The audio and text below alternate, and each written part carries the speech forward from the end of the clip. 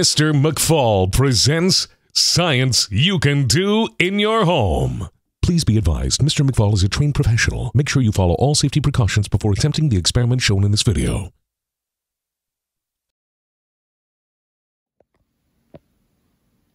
Hi there.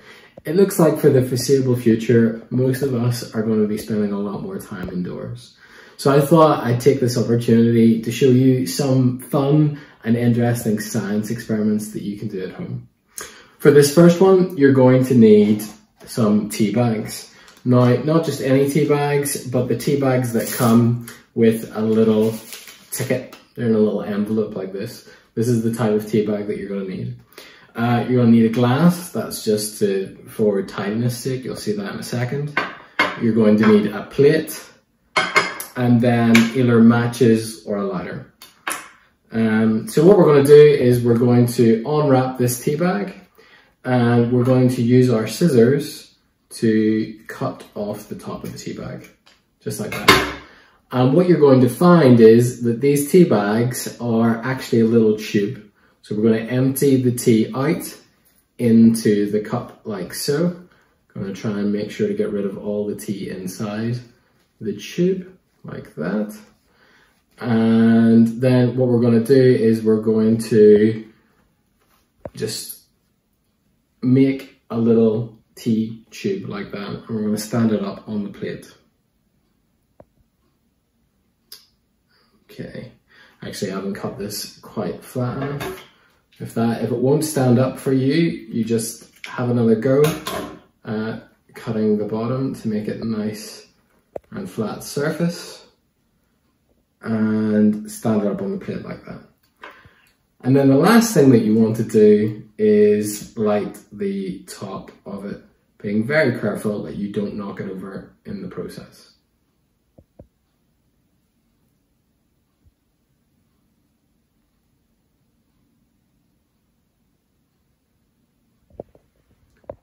So I hope you enjoyed that, but what I'm actually going to do after each one of these videos is I'm going to hand over to my cartoon alter ego to explain the science. So over to him now. So, there are 4 states of matter that basically everything in the universe exists in. They are solid, liquid, gas, and one you may not be aware of, plasma.